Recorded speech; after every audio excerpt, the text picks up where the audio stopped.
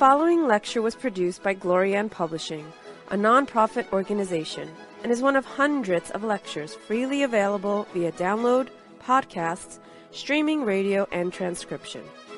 These lectures range in topic and complexity in order to address the many needs of humanity. We invite you to browse our library of lectures, books, courses, and articles to find teachings that suit you. Through the support of donations, Glorian Publishing has published 40 books, hosts international retreats several times a year, offers free online courses, and many other valuable resources, available to anyone worldwide. All of this has been made possible by the financial support of listeners like you. Your donations make it possible for this free public service to reach thousands of people every day.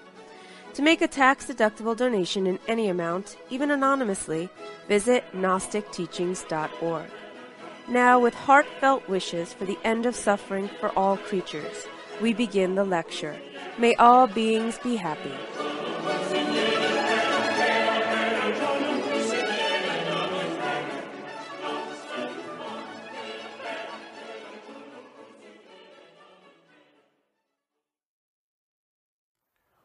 Holy and blessed be the unutterable name of the Lord. Baruch Hashem Adonai.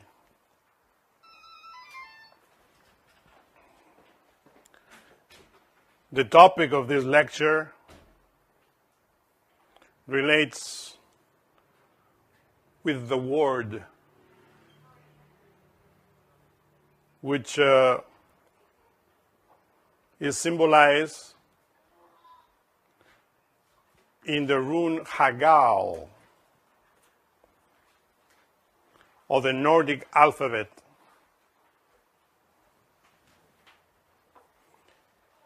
And which we find in many religions, philosophies. We place this rune in relation with the Aztec calendar. As you can see in the graphics, the Rune Hagal is represented with the letter H, and the X with a vertical line in the middle or a horizontal line, could be either way, which forms the six-pointed star, which we find in many religions. We find a six-pointed star that in Hebrew is called the Star of David, in the Tibetan pantheon, Hindu pantheon, and obviously in the Nordic pantheon with the Rune Hagal. The H of Hagal is a vowel. In esotericism, we study the letter H as well as the M and the S as vowels. What are vowels for us? Are the perfect sounds of the mouth. A, E, I, O, U, M, S. Which is the H, a deep sigh. And this is precisely what we find symbolized, as you can see in the center of the Aztec calendar, the Rune Hagal, represented by an X of 4 points, and the face of Tonatiuh. The name Tonatiuh is the name of the sun of this root race. It's in the very center of the Aztec calendar. And with two paws that are squeezing two human hearts. Those are, of course, forming the horizontal line of the Rune Hagal. Above the face, we find the rune Thorn, which is also called Dorn, which is willpower. This rune, Hagal, in the Aztec calendar, in the Nahuatl language, is called the Nahuiolin. The Nahuiolin, which means willpower and movement. Willpower represented by the apex, the triangle above the head, which is a form of a thorn, and the movement related with the rune Hagal, which is the X by a transversal line, the horizontal line, which forms the six-pointed star. As you can see, of course, the Star of David is represented in many ways, but here is very hidden, as you can see. You see the paws, while the 4 points of the rune are forming the six-pointed star, and above the thorn, which is willpower, above the head. Why is it above the head? Because in the pineal gland, we have the atom of the Holy Spirit, which in Hinduism is called Shiva. In mythology, this Shiva, or the Holy Spirit, is represented by Neptune. That's why in astrology it is stated that Neptune governs the pineal gland. The pineal gland, the hormones of the pineal gland are directly related with the hormones of the sexual glands. The waters, the human waters. That's why Neptune is stated is the god of the ocean. Not only move the forces of the ocean or the planet, but in our own particular planet called human body, the forces of the pineal gland move the sexual energy, the waters of Genesis, the genes in our sexual organs. This is very important to understand because we had to study the relationship of the sexual force with the pineal gland and with the word. And this is enclosed or hidden within this marvelous rune Hagal, which in order to explain, we took the symbol of the rune from the center of the Aztec calendar in order for you to see how this is marvelously represented there. If you observe the face in the middle, the fifth sun, Tonatiuh, has an open mouth. And from his mouth is protruding the triangular tongue, or the tongue in a triangular shape that represents the 3 primary forces that we always talk about in relation with the tree of life. If you are familiar with the tree of life, you know that it is represented by the 10 Sephiroth. So the first triangle of the tree of life is what in Kabbalah are is called the triangle of Keter, Chochmah, Bina.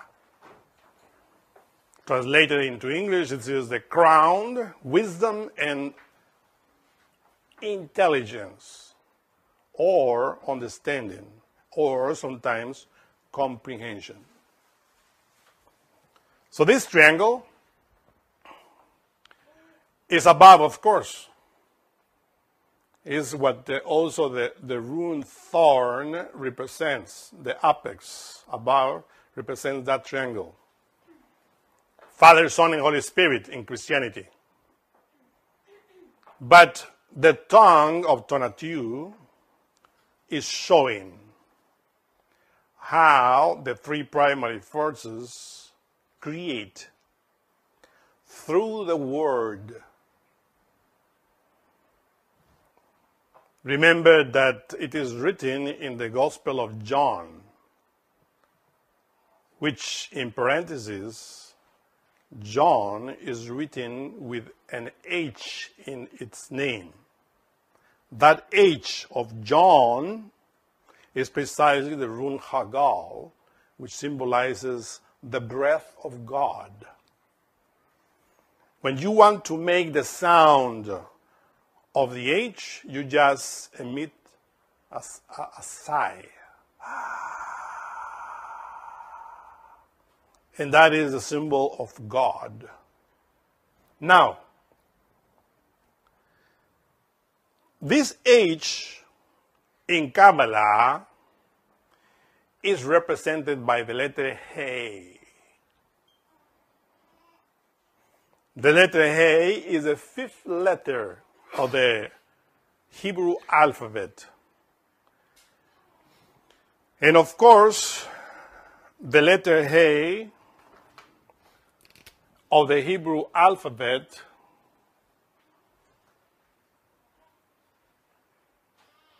the H is written or spelled with two Hebrew letters.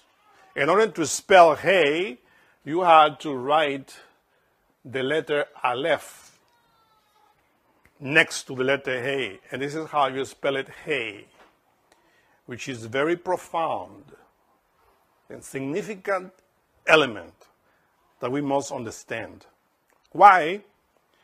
Because the Aleph, which is the A, the letter A, is the first letter of the Hebrew alphabet in any alphabet. We gave a lecture related to the letter Aleph, but we had to synthesize that the letter Aleph symbolizes the three primary forces, represented in the tongue of Tonatiuh and in the rune thorn above the head. Means that above the head, that will expresses through the Word. In the beginning was the Word. The Word was with God, and the Word was God. The Logos is a trinity. First Logos, second Logos, third Logos. This is called the Logoi in plural. The three primary forces that create. This is the holy Triamatzikamno. So take word, which means the law of three, the law that creates. So as you see, the law of three expresses us through the tongue, which represents the word, and the letter He, which is the breath. The first sound that any baby emits when he's born is ah. But behind that ah is the breath of the He, or the H. Ha! Because first, breathe the air, put it into the lungs, and then the sound of the A comes from its lungs. But together with that sound is coming the breath the wind. It is very important to understand that because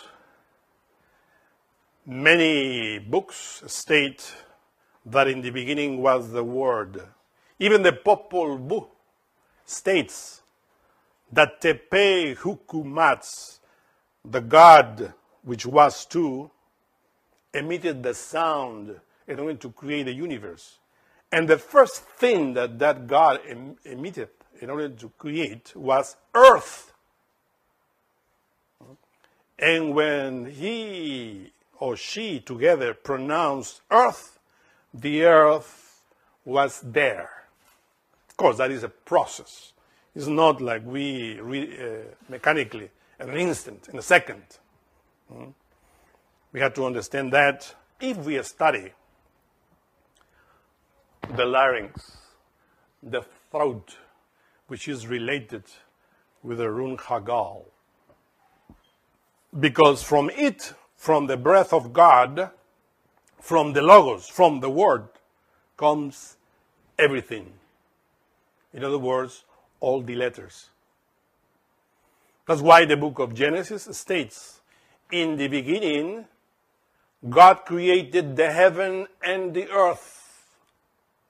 You see the word earth is there? But in the word, the heavens, in Hebrew, if you disclose the letters, you read Hashem Im.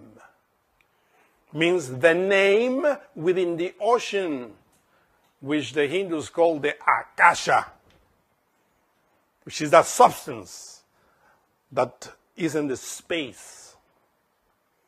So when that substance which is in the space, in the universe, here's the name, which is Hashem. You see? Hashem. In Hebrew, when you pronounce the letter Hey or H, means the, because from it emerges everything. The heavens, Ha-Shamim,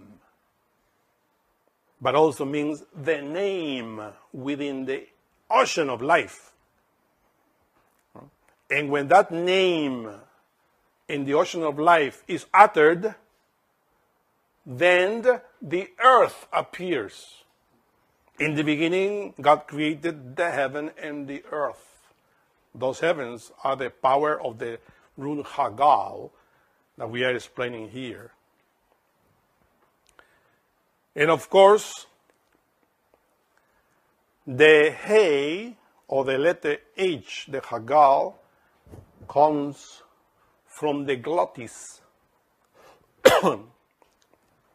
The glottis is that membrane that we have in the back of the tongue, which is like a little mouth. If you observe in a graphic the glottis behind the tongue, is the very top of the larynx, where we find the vocal cords, and resembles the feminine sexual organ. If you make a similitude of the throat with the feminine sexual organ, you will discover something amazing. For instance, the words that I am emitting right now are going into your ears. So from the larynx through the space out of your body, from where the sound enters into your ears, from the larynx to the ear, there is a tube. Each ear has a tube, which is called the Eustachian tubes, which are uniting the ears, the nostrils, with the larynx. You can see that in any anatomy. Those Eustachian tubes are similar to the fallopian tubes. And the uterus resembles like the larynx. And the opening of the glottis like the very entrance of the sexual organ in the feminine sex. Obviously, the vagina resembles the mouth. That's why we state in Gnosticism that the mouth is a feminine organ that creates the word. See the similitude? If we analyze that, we arrive at the conclusion that the uterus, through that opening of the vagina, receives the sperm of the sexual organ. But the ovum that descends from the fallopian tubes receives the sperm in order for it to form the first germinal cell that will become the fetus that will evolve, developed in 9 months within that womb.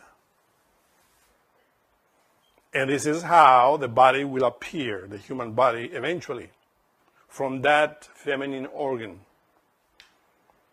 In the same way, we have to understand that when the Bible says, in the beginning God created with the Word, doesn't mean in one instant. That is a process as well of the sound that goes into the throat. That's why in Kabbalah we place the mysterious Sephirah Da'at, which means knowledge, in the throat. Because that is the power of God. The power of the Word is with God, and He was God. In the beginning was the Word, and the Word was with God, and the Word was God. So then, that's why you see in the very center of the Aztec calendar that triangular tongue, which represents the Trinity, Father, Son, and Holy Spirit, the three logos, creating through the breath. And of course, the rings or the ears are adorned by earrings, which are, of course, also symbolize that power that enters, which is the sound that enters into the head in order to make the word flesh. Behold, beneath the nostrils, you find that other adornment. Other device that symbolizes the power of the breath. You all know that the nostrils and the ears are connected. If you want to blow through your ears, you just close your nostrils and blow with your closed mouth. And then the ears goes through your ears, right? Because there is a cavity there that unites the nostrils, the Eustachian tubes, with the larynx and the lungs. We talk extensively about that power of the letter H, the sigh, the breath of God, in the letter Aleph. And that is related with the son of Taurus.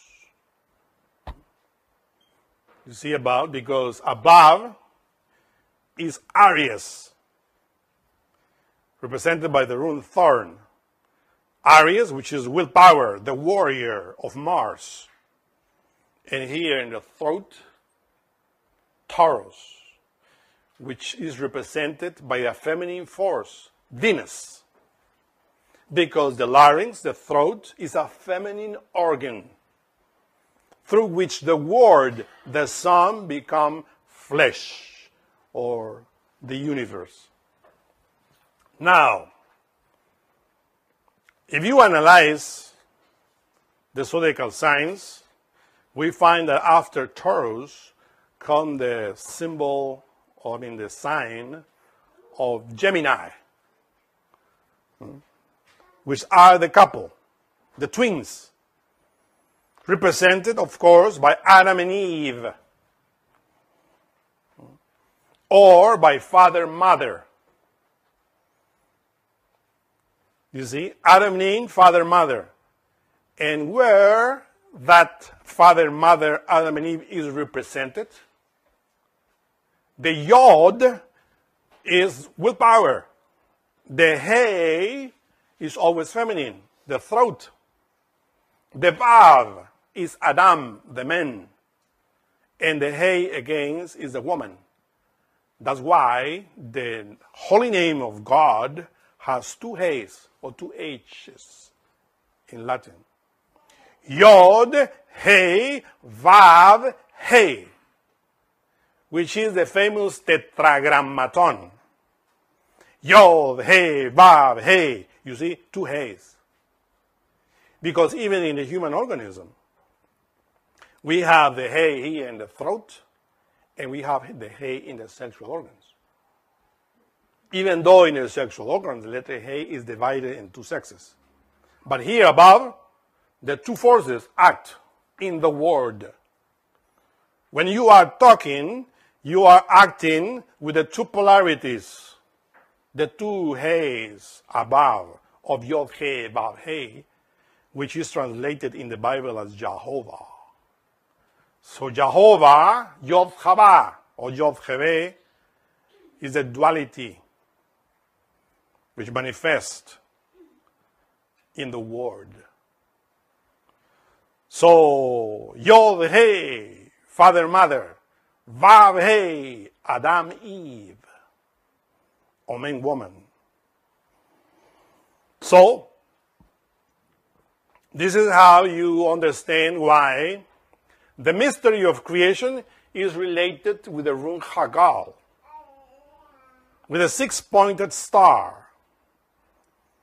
Because the one that performed this transformation in the human body is the other will. We have two wills here in ourselves. The will of God, which is above, and the will below, which is in the heart. That will below is called Tiferet, beauty, which is in the very center of the tree of life. Tiferet, beauty, is represented by the human soul, the psyche. Part of that human soul is inside of us. It's the essence. And is the sixth sephirah of the tree of life, which is represented in the Rune Hagal in the center of the Aztec calendar by the hearts, which the two paws are squeezing. These two hearts are the duality, Adam, Eve. Because in the sign of Gemini, you find that it's always represented by the two duality, the two men and woman, the twins. And the sign of Gemini is related with the shoulders, with the arms, with the hands, and with the lungs. So you see now how it's intimately related. The lungs, of course, are related with the breath that we take from the nostrils. And with the breath, the air, the wind that we use in order to express the knowledge that of the throat. But of course, the two hands squeezing the hearts, human hearts, is showing us that we have to exercise willpower. And for that, we have to kill the evil will, represented by the heart, by the soul, which is also or only willing to do evil things. Or in other words, things which are not related to the spirit. We are always willing to do things in this physical world related with materialism. But few of us are ready to do things of the Spirit. And for that, we have to sacrifice our hearts. Means our own will. When you sacrifice your heart, your own will, for the will of God, then you understand that prayer of the Lord when he's kneeling in the Mount of the Olives and with the hands like this, making the rune thorn, pointing to heaven and saying, Father, if this is thy will come to me. But not my will, but thine be done. You see two wills there in that prayer, which he is doing with his throat. Because this is precisely the organ that we use in order to talk with God. And this is God expresses itself through us, through the Word. Remember that the Word became flesh in the body of Jesus, in the body of Krishna, in the body of Quetzalcoatl, in the body of Mohammed, in the body of all of those masters that incarnated the Word. Samael on Veor incarnated the Word, which is a mystery, of course. This is how you see how the four elements, fire, air, water, and earth, represented in the X, are controlled by the will of God when through the duality, Adam and Eve, we fortify the will of God in us. How do we fortify the will of God within us through the will of Adam and Eve represented in the heart? When we sublimate the sexual force, which is related to the pineal gland.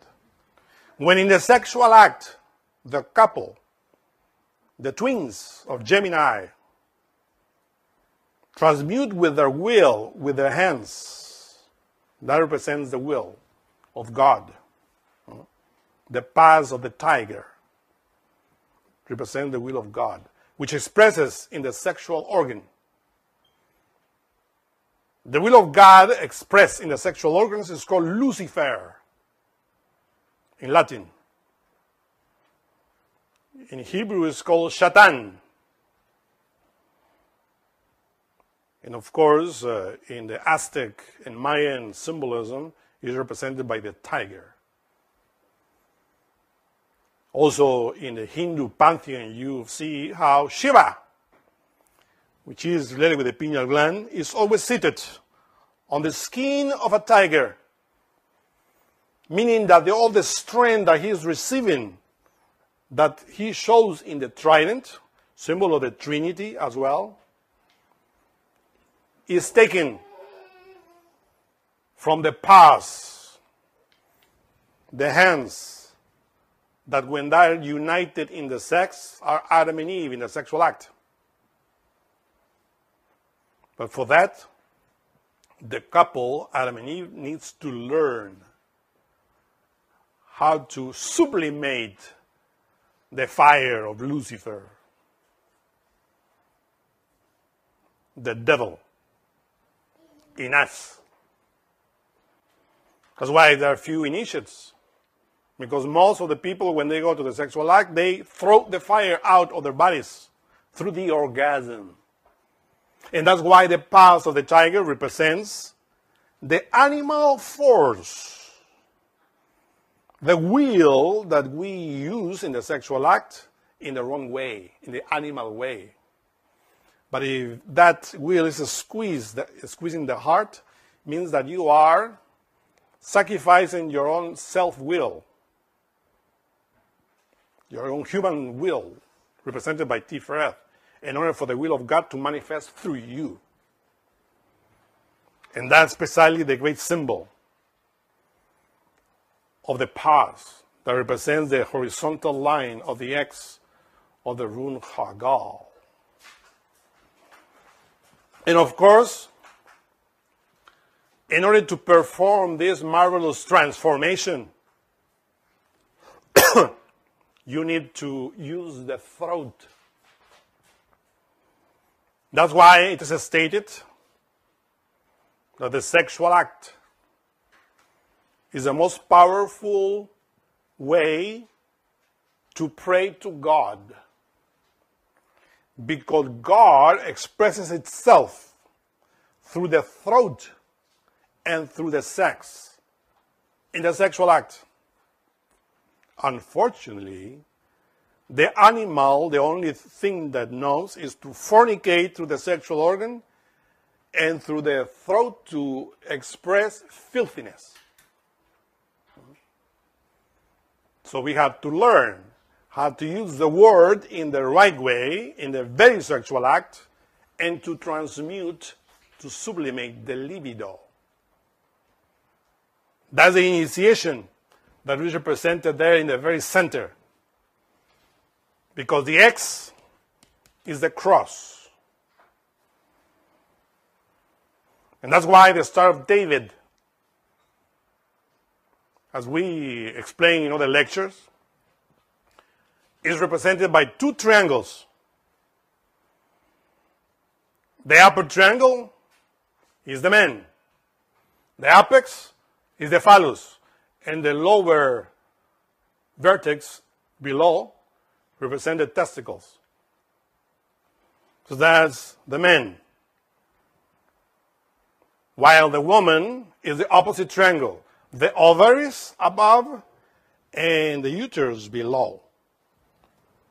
So the six-pointed star united represent the sexual act. Of course, the symbol of other things. But that is the basic in relation with the Rune Hagal. That's why when men and women are in the sexual act, the two triangles below are united. And in order to sublimate the force, they have to pronounce the word. This is the triangular tongue of Tonatiuh, showing us. In order to control the four elements of nature. Now listen. The Rune Hagal is related with the forces of nature. The physical body is only the inferior part of the vital body. In Kabbalah, the physical body is Malkut. It's called the kingdom. The lower Sephirah, or the tree of life. Above it is the Sephirah Yesod, which is the superior aspect of the physical body, called the vital body. So in the vital body, which if you develop a little bit of clairvoyance, you can see that around the body is the aura. That vital body is made of energy. It's called also ethereal body. This ethereal body is made of 5 ethers.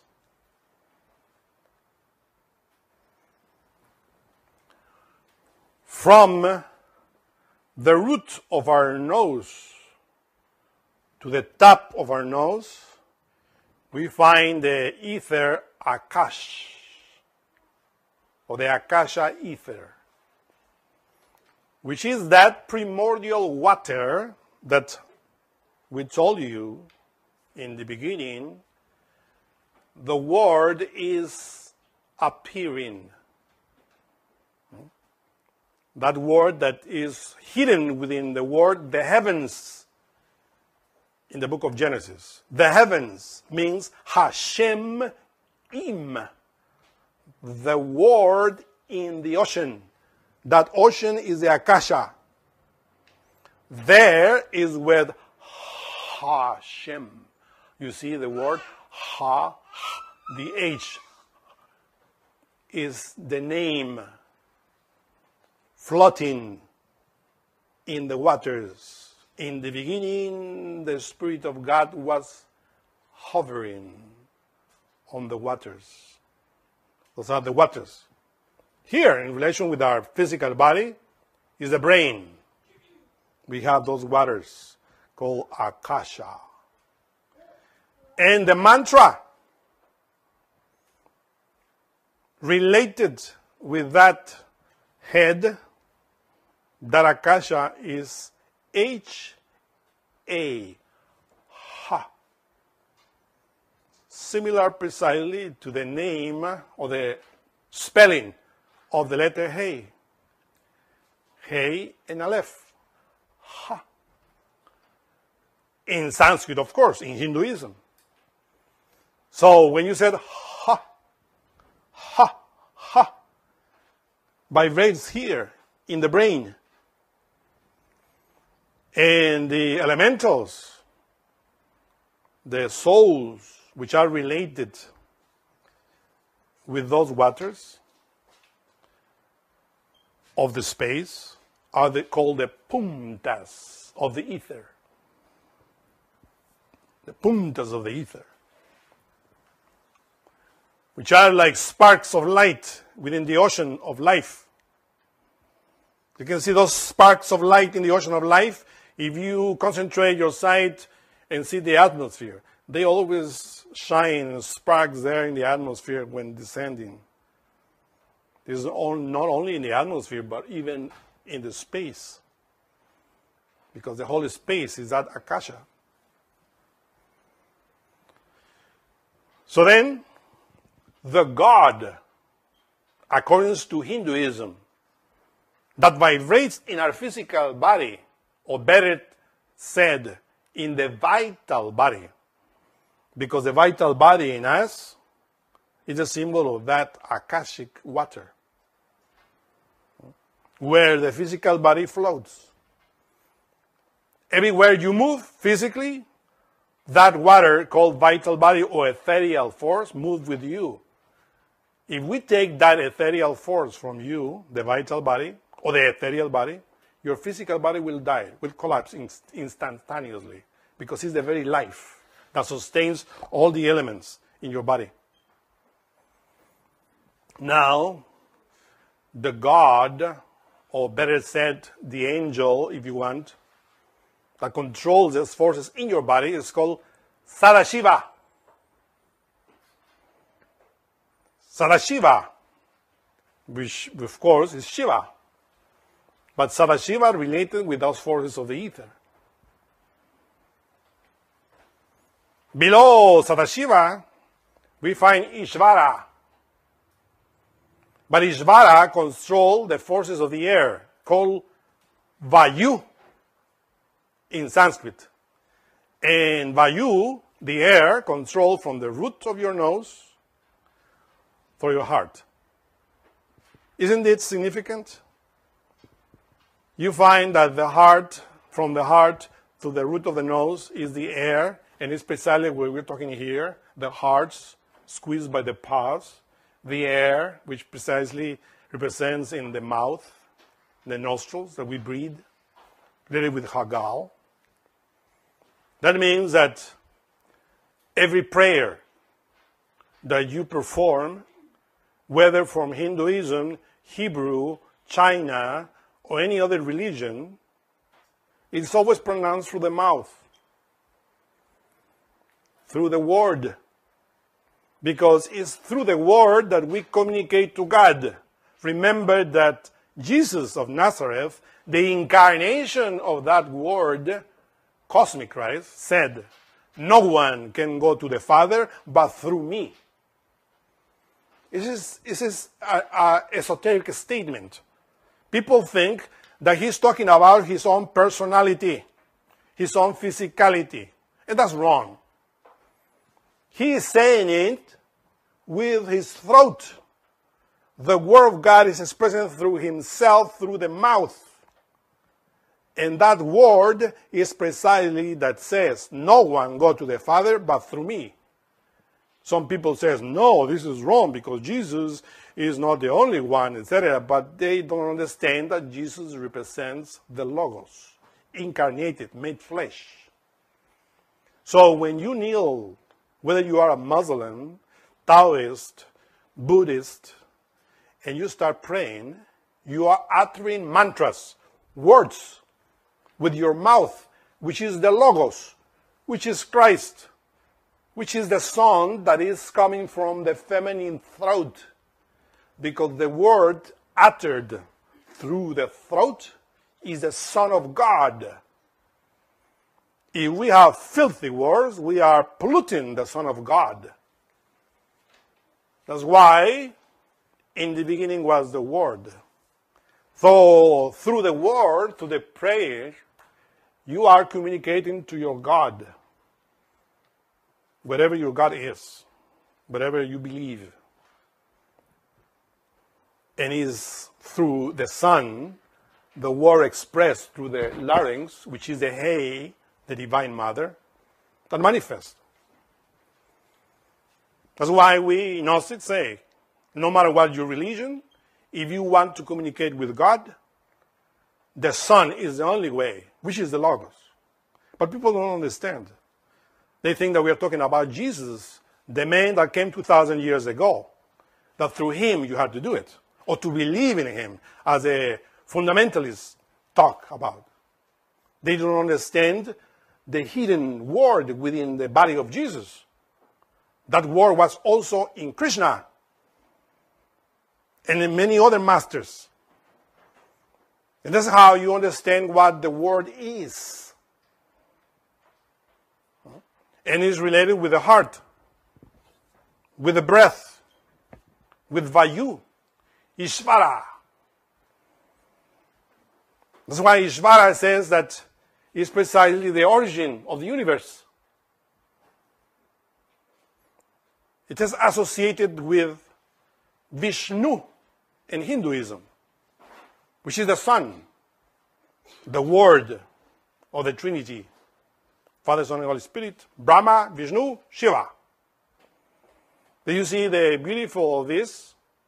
And the mantra that you pronounce in order to express or to manipulate the forces of the air is Yah. Why A always? Because the A symbolizes the Trinity. Yah. Here is Ha, and here is Yah.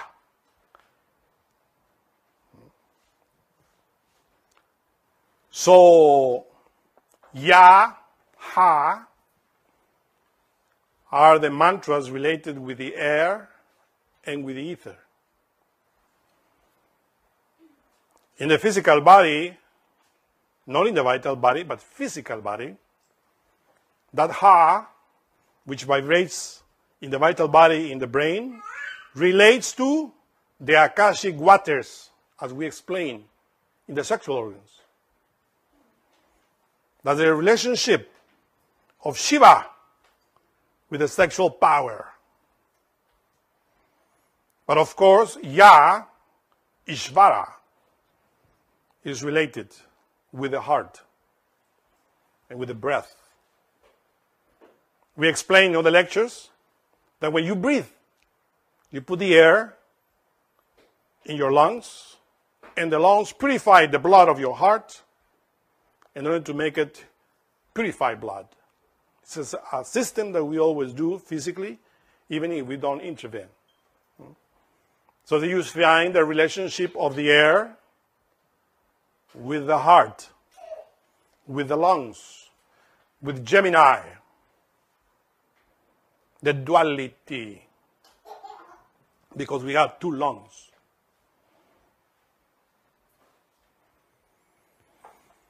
So then, This marvelous Rune Hagal with the A, which is the H in Aleph pronounced by Tonatiuh, relates with the power of the elements in the vital body as we are explaining. From the heart through the sexual organs, well, until the sexual organs, we find the element fire. That fire is related with all the digestive system. Shin in Hebrew, fire, that digest the forces that we have in the solar plex. Ra is the mantra. Letter R in A. Ra, which remind us the sun Ra in Egypt. So that Ra is related with that archetype that controls the fire in our body, which is called Rudra. R-U-D-R-A, Rudra. So Rudra is the fire in our organism. That's why in this area it's called the solar plex. As you see, solar means with fire, with solar force, the fire of the sun.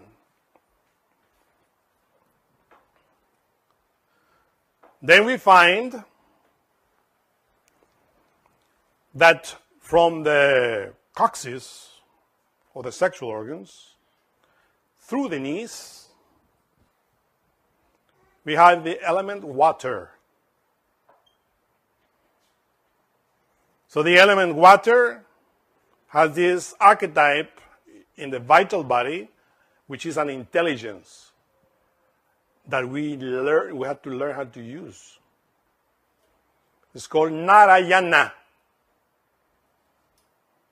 So Narayana in Sanskrit is precisely Na'a, which is water, the forces of the water,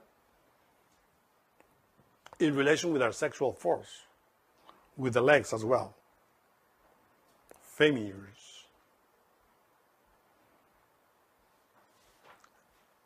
And the mantra, or the syllable that vibrates there, is Va. Va. Observe that in order to write Va, which means and in Hebrew, you write it with the letter Vav, which is always related with the sexual force. Vav in the spinal column. Va.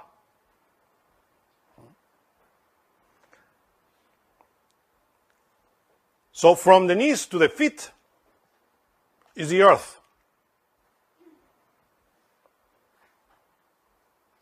Whose God is Brahma,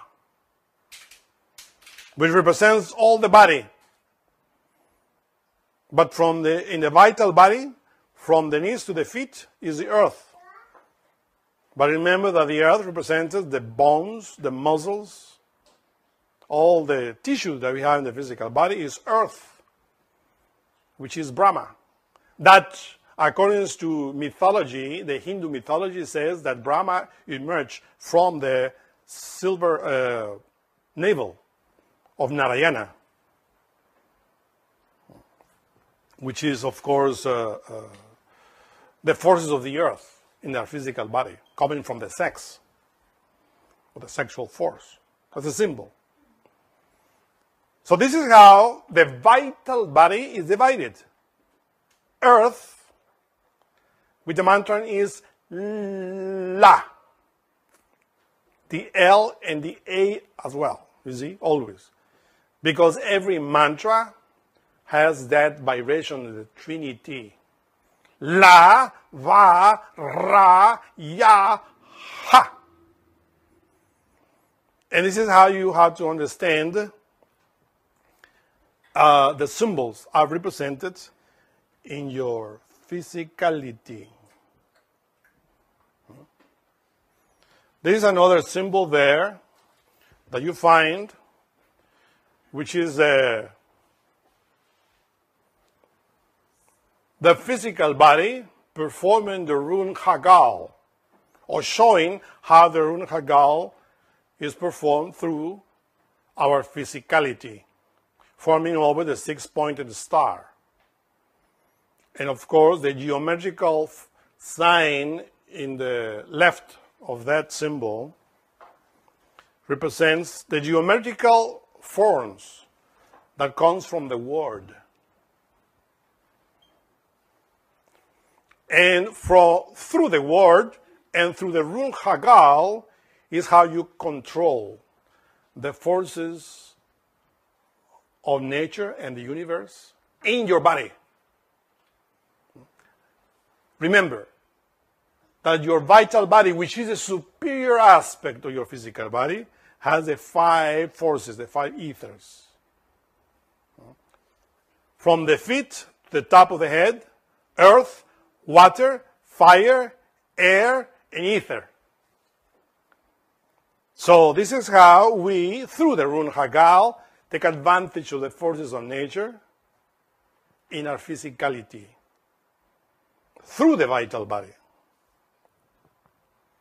Of course, according to Hinduism, the ether is controlled by Indra.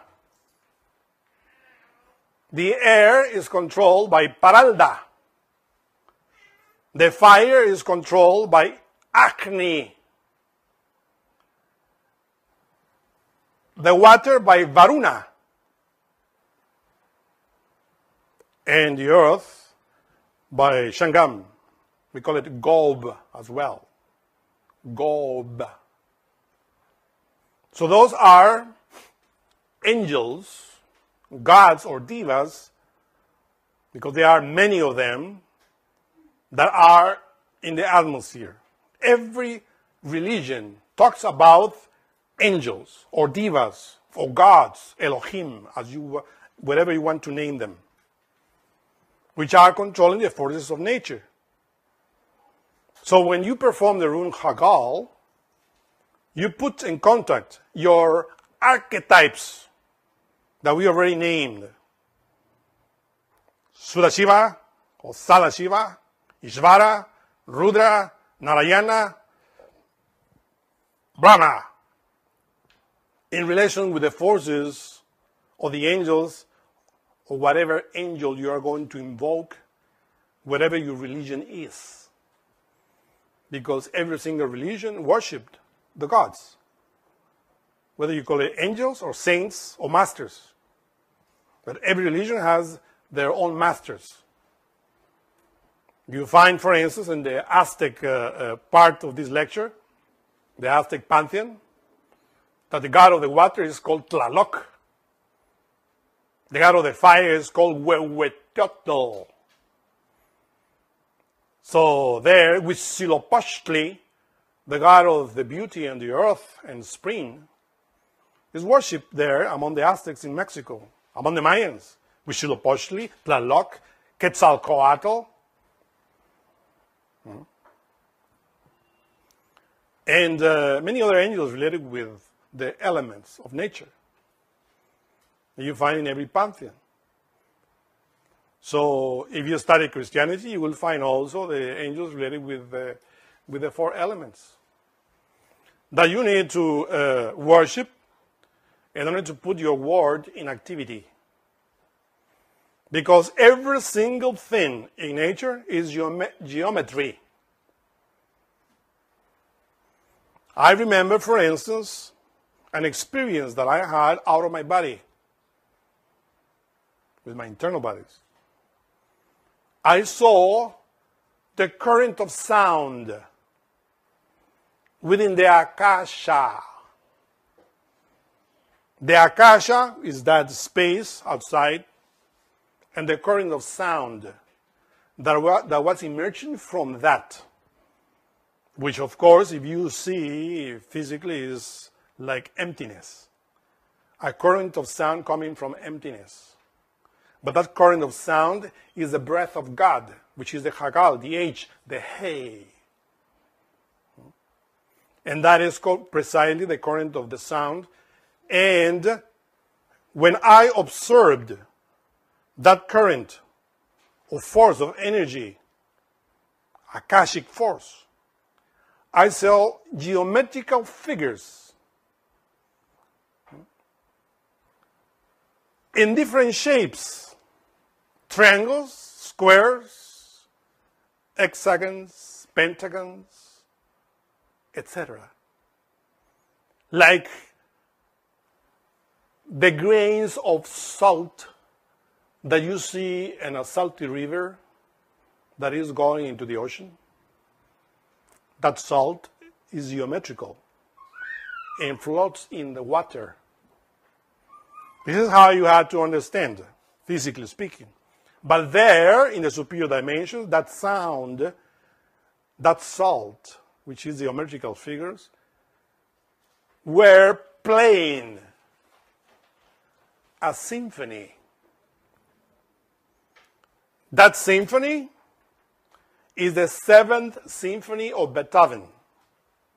Of course, this is what I heard.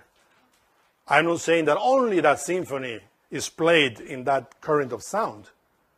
Every single symphony is a different river. So Beethoven brought that sound into here and placed it into the paper. The 9 symphonies are coming from the space, from the 9 spheres of the cosmos. It was so amazing to hear the sound of the 7th Symphony of Beethoven coming from a current of sound. Now, scientifically it's explained, because if somebody is recording this lecture in a tape recorded, and if that tape recorded is observed in a microscope, they will see that the words that I am pronouncing are recorded in that tape with geometrical figures. And this is how, when those geometrical figures are placed in the tape recorder, they repeat the same thing that I am saying. Thus, of course, scientifically is explained that the word and the geometry is the same. Every single geometrical figure is a letter.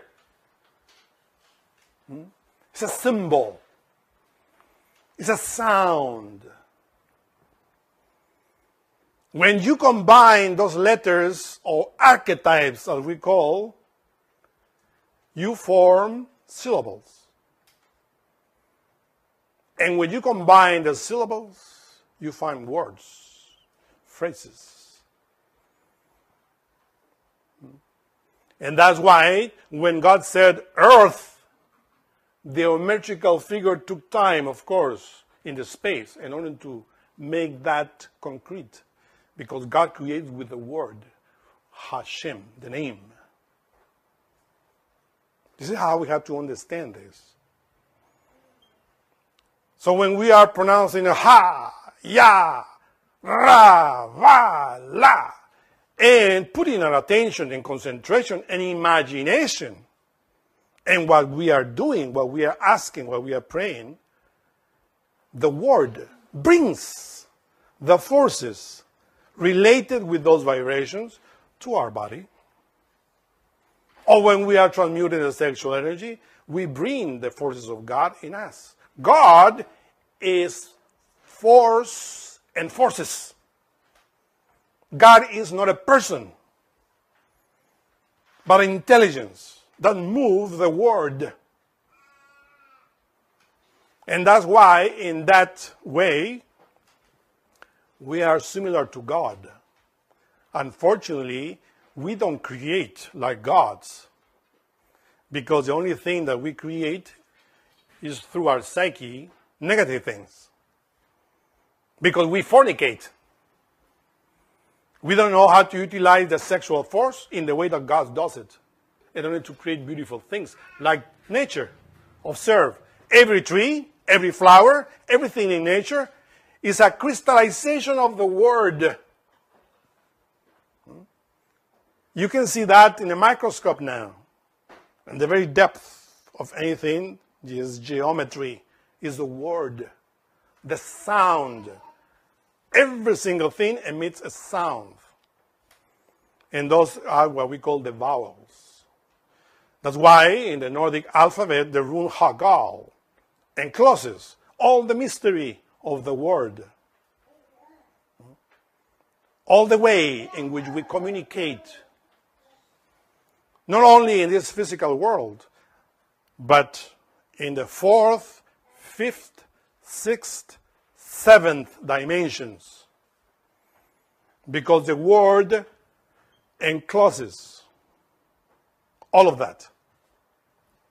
And this is precisely what we have to visualize when we pronounce the word. And that's why this rune is marvelous.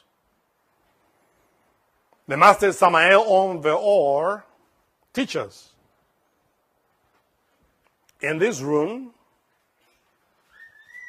6 mantras related with the Rune Hagal, the 6-pointed star. This is written in the Book of Runes, in the Rune Hagal.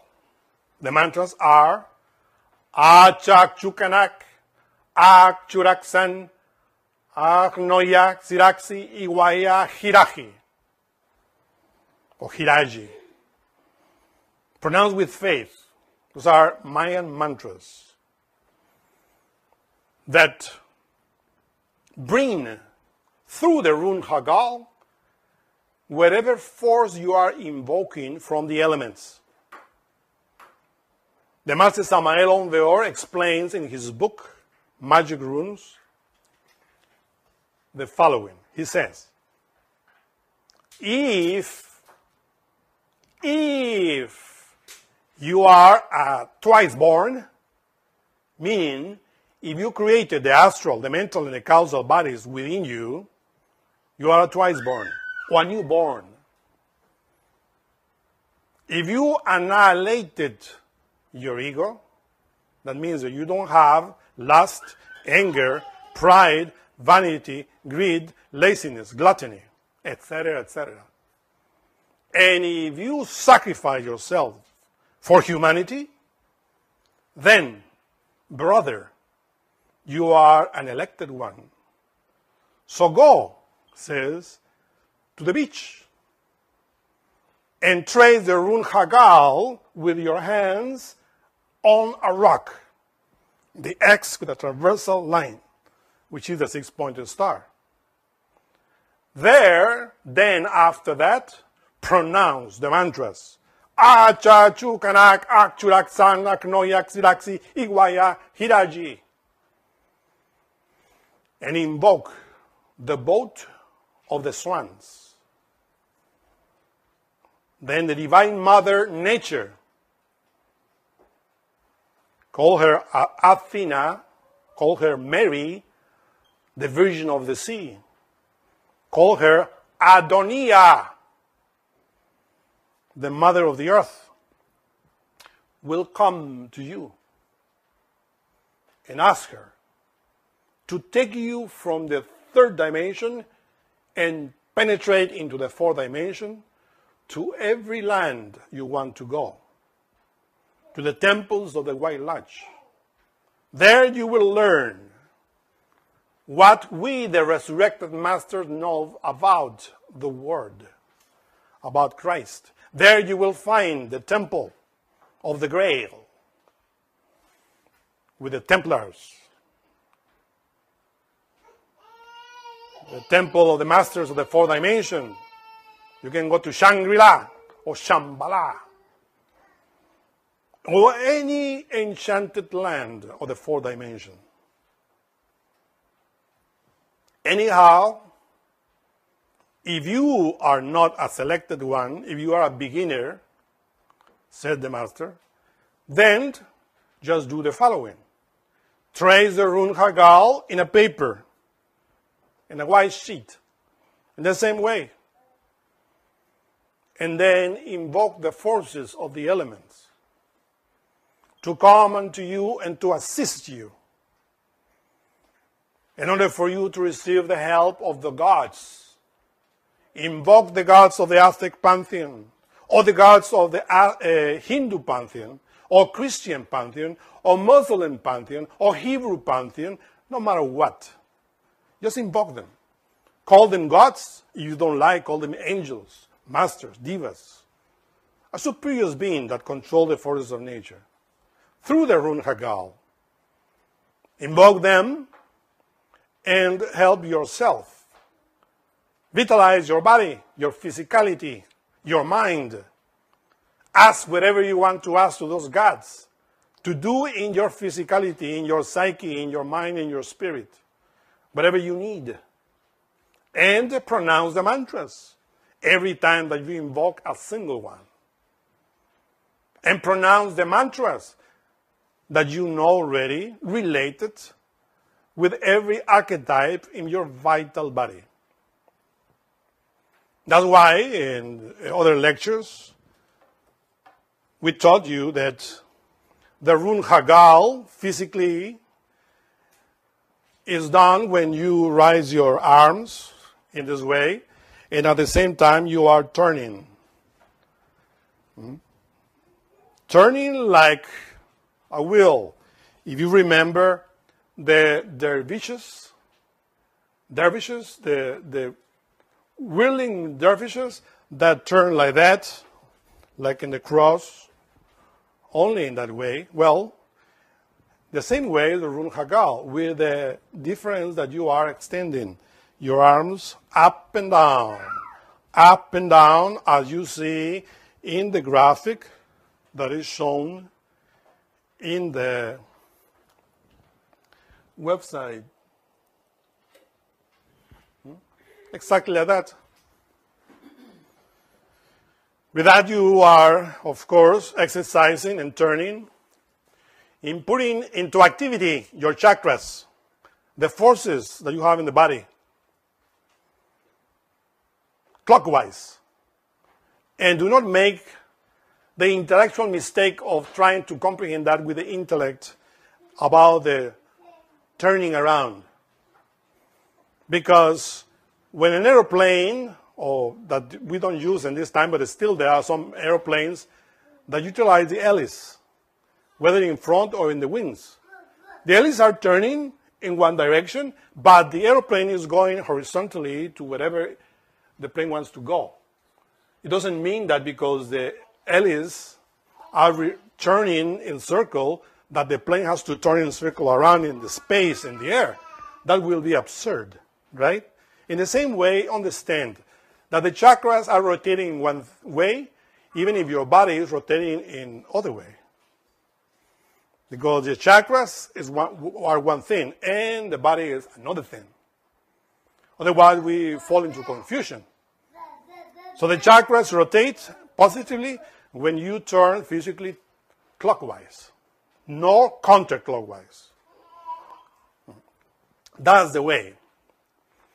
And of course, as you realize, if you comprehend, that the superior part of your physical body, there you find the 5 ethers.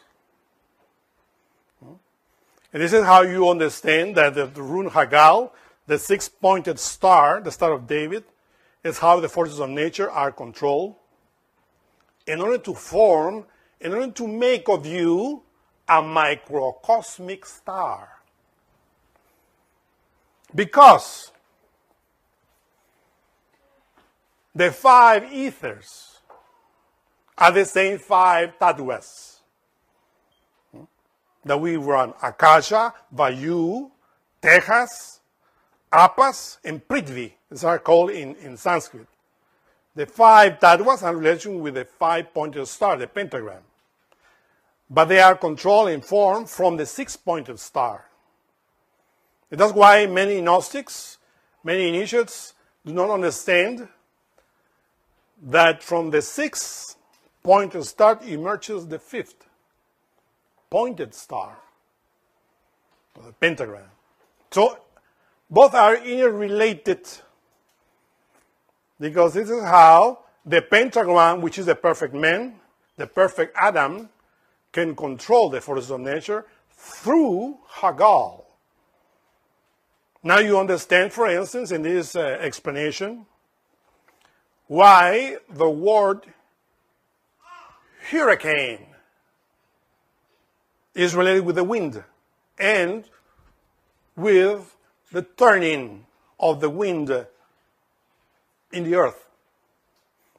This word hurricane comes from the Mayan language, huracán, or huracan. You see that? The H is in the beginning of the word. Is a breath. Hurricane, which means turning, or the one-legged force of God which turns. And we know that the Father, the wind, is precisely the one that turns like air, or the hurricane.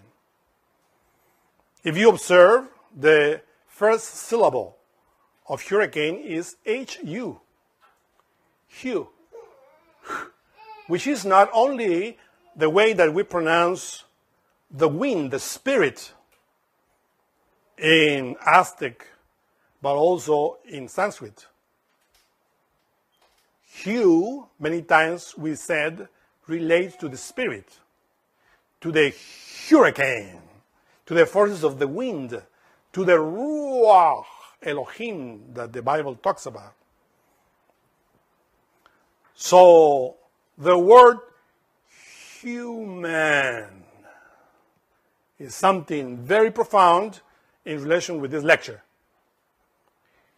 Hu is precisely related with the Hagal, with the H, with the breath of God, with the Spirit. Hu. And man is Manas, which is represented by the rune man in the Nordic alphabet. That Manas, man, mind, is in the word human. So that's why when they ask us, is the human being existing on the planet Earth? I says, no. The human being doesn't exist. But the people on this planet Earth are called human beings for respect. But they are not human beings yet.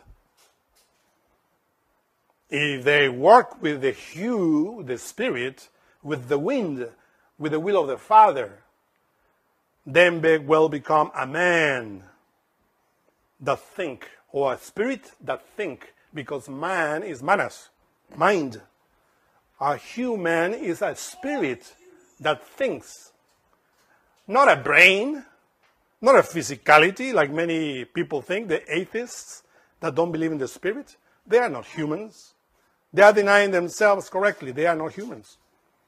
Because a human being is the one whose spirit, the wind, as we explained in this lecture, is acting through the thought, through the word. Because remember that the thoughts that we have express themselves through the word. That's why there is another letter related with the H in Kabbalah, which is the letter Het. The letter Het in Kabbalah is similar to the Hey, with the only difference that it's not as a gap, it's not a space. It's just like that. People that don't understand Hebrew, sometimes they mistake the Het with the Hey. But both letters, as you observe, are pronounced with the throat. Hey, Het. That means that the Hey becomes a Het when the air, which is a positive force, the wind, fecundates the throat. When the air fecundates the throat, and then it is Het. In the Kabbalah or Kabbalistic symbol. This is what you pronounce. That's why in English, the H is pronounced like a deep breath. Right? Hot, hot. But in Spanish, the letter H is not pronounced, it's silent. But instead we pronounce the het, which is the sound very strong. But that's the difference between the het and the hey. When you say hey, only you just breathe without making any force in your throat. But when you tight it, and then is a het. That's the difference between the two letters. And behold this in Hebrew. In order to say life, you said hi or haya with het, not with hey. Het. And with het is how you write Eve. Chava. You see how beautiful it is? And Chava, Eve, is called the mother of the living. And it's written in the gospel, in the book of Genesis, that when God breathed into the nostrils of Adam the breath of Haya, life, the man became a living soul. We say that life, Hay, that was breathed into the nostril of Adam, within it was also the letter Aleph, which is the beginning of Adam. And that Adam became a living soul. Through the nostrils enters the life, the head in our body. So this is why you find the marvelous symbol of Ezekiel. In Hebrew, in order to write the Lord, you write Aleph, Dalet, Nun, Yod, which reads Adonai or Adoni, the Lord, or my Lord, Adoni.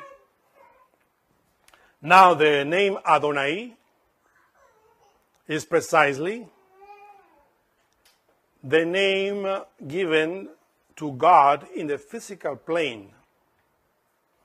That's why in Judaism they said, Baruch Hashem Adonai. Baruch Hashem Adonai means holy or blessed be the name of the Lord. And of course, this is what we have to do.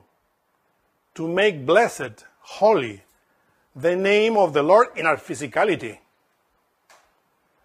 But really, many times we explain in many lectures that the physical body is a feminine archetype. Even though if we are males, the physical body is feminine. Because Malkut is feminine. The very bottom of the tree of life. That's why when we call the physical body Mary or Mary Magdalene, we know very well that it's referring to us, physically speaking. Every one of us, when we enter into this path, we enter as Mary Magdalene, who was, symbolically speaking, a prostitute, meaning that every one of us had prostituted his, her, their physicality. And we had to learn how to make it holy. Baruch Hashem Adonai, blessed, holy be the name of the Lord in us. But the name, the word, is in us when we work with it in the initiation. And then we become Virgin Mary. Physically speaking, in relation with the Rune Hagal. When you work in your physicality, in your own matter, mother, then becomes Virgin Mary. And from that Virgin Mary emerges the Logos, the Word made flesh. Remember that the Logos was made flesh through the womb of Mary. So this is a work that we have to perform in us. This is what Jesus represents. The Word made flesh. But remember that Jesus was born from Mary. Jesus didn't come from the air like that. And he says, I am Jesus. No. He was born in the womb of Mary and grew inside of her womb to appear. And when he was 12 years old, who taught what Jesus knew about Kabbalah at that age? It is written in many apocrypha books, Gospels, that the master that taught Jesus in his childhood was the angel Baruch. The angel Baruch is related with the tree of life. All the mysteries of the tree of life, the angel Baruch. You may say, but Jesus, of course, was a great initiate, yes. But he started learning from the angel Baruch. Baruch Hashem Adonai. And that angel was the one that taught Jesus Kabbalah and all the mysteries of the Torah, which are written in the New Gospels, but in a hidden manner. Because Jesus also learned Buddhism, Hinduism, and many other religions, not only Kabbalah. But the first sign that he learned was Kabbalah from the angel Baruch. You see, and of course, why? Because his matter, his own particular individual matter, physical body in this way, was virgin, meaning chaste. And that's why, through him, other matters became chaste, holy, or other Mary Magdalenes that came, other sinners, learn how to become chaste, how to become masters of the day. And that's why, when you read Adonai, you can also read Adonia, which is the feminine aspect of Adonai. Because indeed, Adonai is an angel. But the archetype works in us too. Archetype is that element that can develop inside of us. Every master outside symbolizes an archetype that we have to develop within. And Adonia, of course, symbolizes the Divine Mother that control the forces of the elements. We place in the website the first chapter of the book of Ezekiel. But we are going just to mention just in the surface that, because if we start explaining that, and we already did in other lectures, it will take like another couple of hours. And I believe that you are already tired. And my throat is also, my own larynx is telling me, okay, you are emitting too many children, right? Too many words. So listen here, the symbol of the Star of David, Adonia. The lion symbolizes the fire. The ox, the bull, represents the earth. Above is the air, symbolized by the eagle. And in the middle is the face of Adam, or the angel, that represents the man, the water. So, of course, Ezekiel explains there how the word, he says, I was in the river Kebar, or Chebar, the river Kebar, which is symbolizing the sexual energy, in the land of the Chaldeans. What is the land of the Chaldeans? Well, if you take that word, Hebrew word for Chaldeans, and search in the dictionary for the meaning of it, you will find that it means devils, phantoms,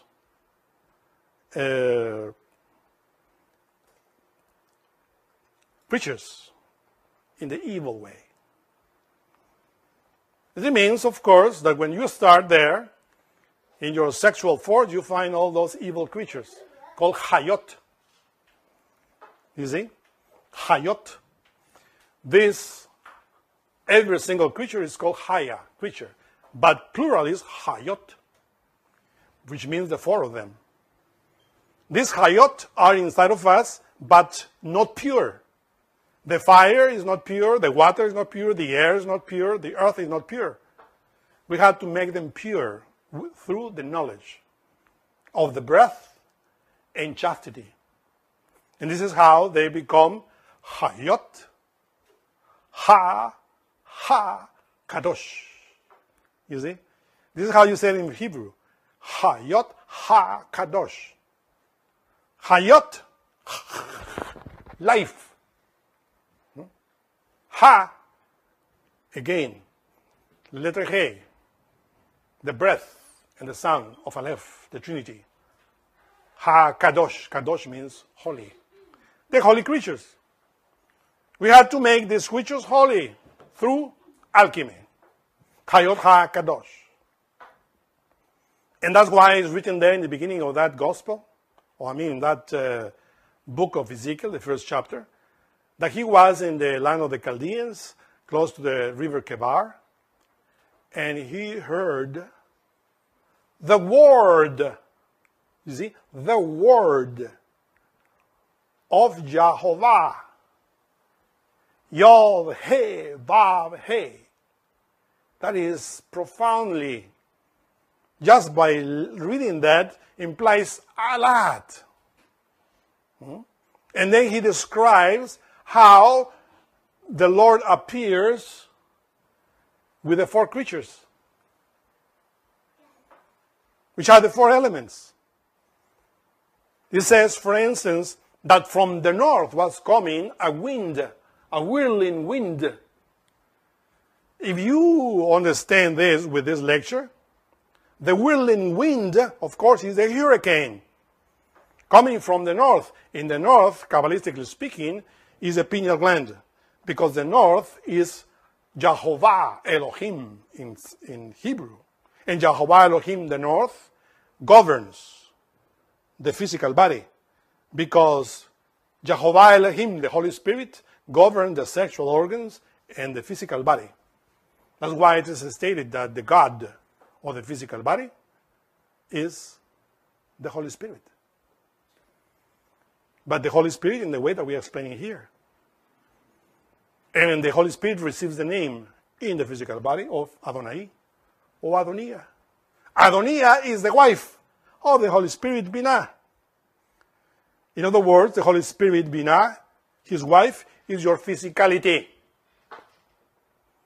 But the physicality of all the people in the earth is a Mary Magdalene, a prostitute.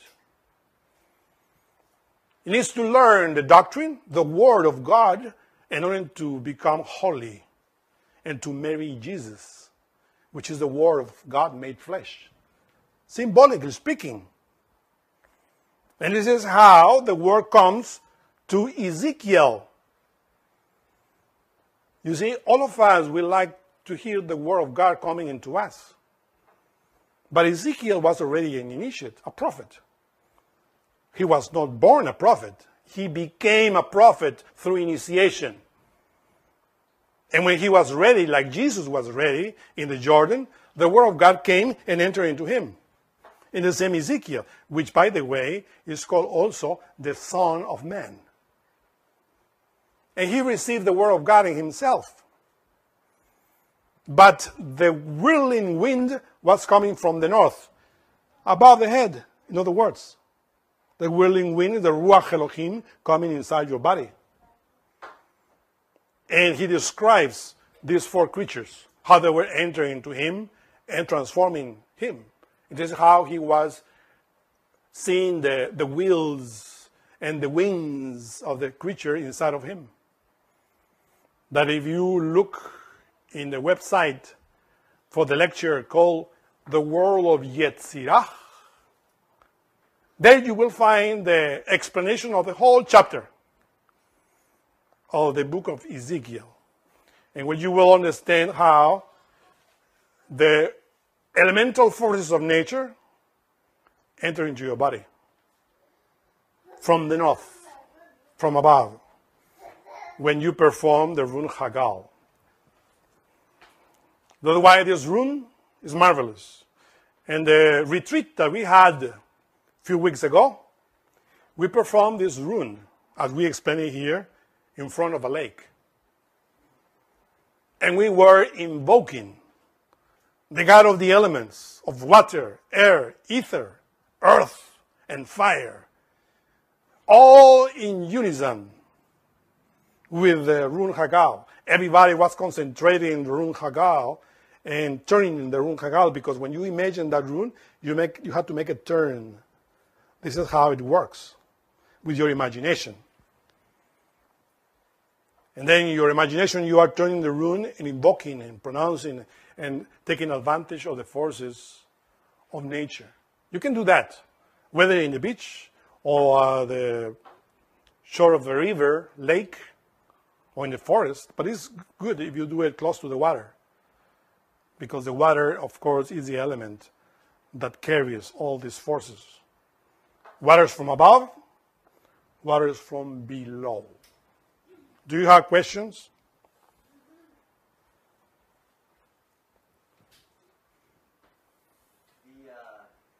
The mantra La Ra for astral projection, can you mention how that relates to the ethers in this lecture? The question is how the mantra La Ras relate to this. You know, there is a mantra that you pronounce in order to project yourself astrally into the fifth dimension. And for that you pronounce La Ras. It is obviously related with the two mantras there. La from the earth, Ra from the fire. La, of course, is your physical body. You are utilizing the fire of your physical body, because after that you can pronounce yes, La Ras. And that mantra manipulate the forces of your body, which is the fire, Ra, of your La, in order to attract the forces of the astral and to project you out of your body consciously. It's called astral projection. Do you have another question? Yes? If the throat is the mother and the word is pronounced the son, what is the father in this trinity? The air that enters through your lungs. The question is, I want to repeat because maybe you didn't hear. If the throat is the mother and the word is the father, is the son? The throat, the larynx, is the mother, is the uterus. The word is the son. So who is the father? I said, obviously, the air. Aleph, the hurricane that enters through your nose, represented by Keter. So in other words, the air fecundates the throat when you breathe. This is how you understand that God breatheth into your nostrils and put it into yourself, through your nostrils, the breath that becomes a living soul. And Adam became a living soul, Chaya. Nefesh Chaya, soul. Nefesh is soul. So that, of course, is that. Remember always, the Father is represented by the wind. That's why when we talk about Keter, the first sephirah of the tree of life, has no shape, has no form. It's abstract. It's the air. It's Aleph. The head of the Trinity, Father, Son, and Holy Spirit, is the Aleph. And if you observe, in ancient Hebrew letters, the letter Aleph was made like an A as well, Latin A, but lying down, like that. This is how you made Aleph in ancient times, which is really a lying down A. So that is the breath of God, which is precisely represented by the tongue of Tonatiuh. That breath is the Father that enters into your lungs and fecundates the throat in order for the Word, the Son, to be born. Subjectively speaking. What are you creating through your larynx? Monsters? Are you lying? Do you realize now why it is said, you shall not lie? because you are utilizing the truth, which is God, through your lungs and pronouncing, making monsters, lies. And this is precisely this humanity, utilizing the word in the wrong way, making lies through the media, gossiping, utilizing the word in the wrong way. So what type of children do you have? What type of words do you pronounce, in other words? You want to have the Son of God within you. Well, you have to make of your mother Mary, a Virgin Mary. Another question? True of thoughts also, because Netzach is the air. Yeah. The question is also through the thoughts, because Netzach is the air. Netzach is a word that derives from the Hebrew metzach, which means forehead, the mind. Obviously, in the brain, as we explained, is the H and the A, ha, the mantra of the ether.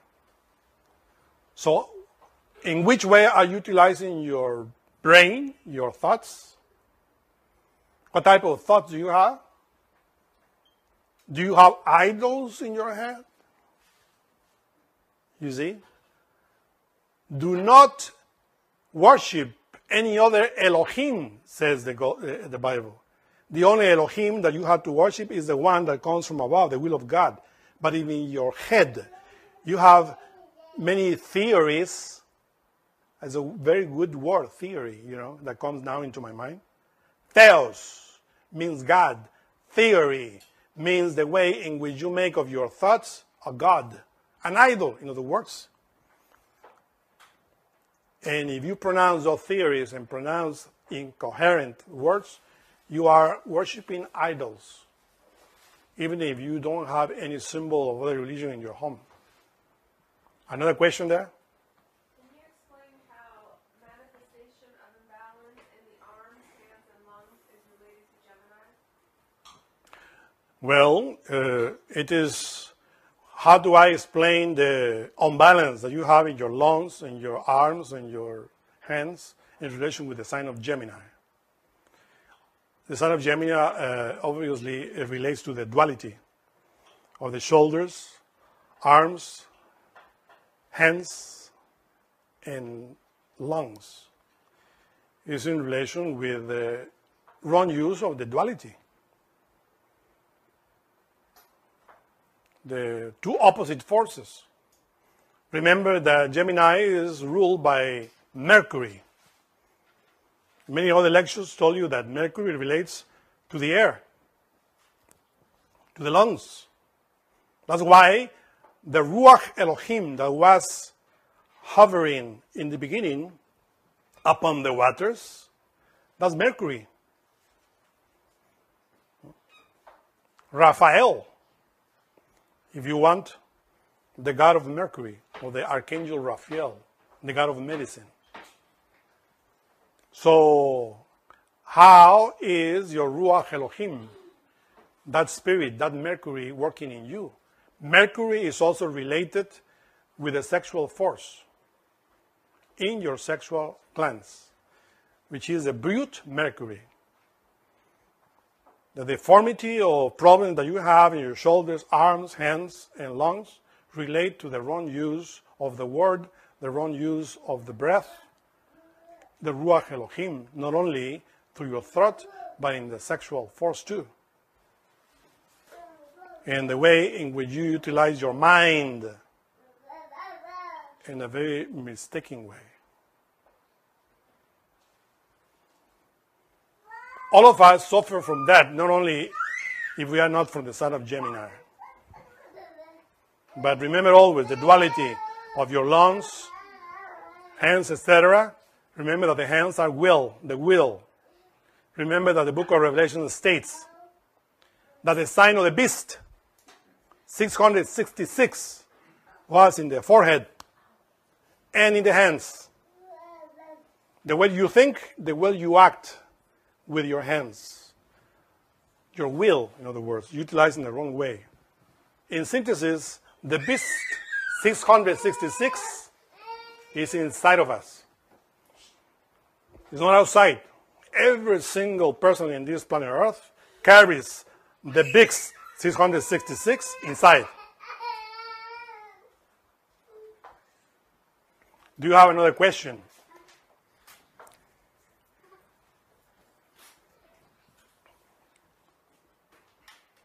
No questions here. Well, Baruch Hashem Adonai, holy and blessed be the name of the Lord. Remember that inside your body. Thank you very much.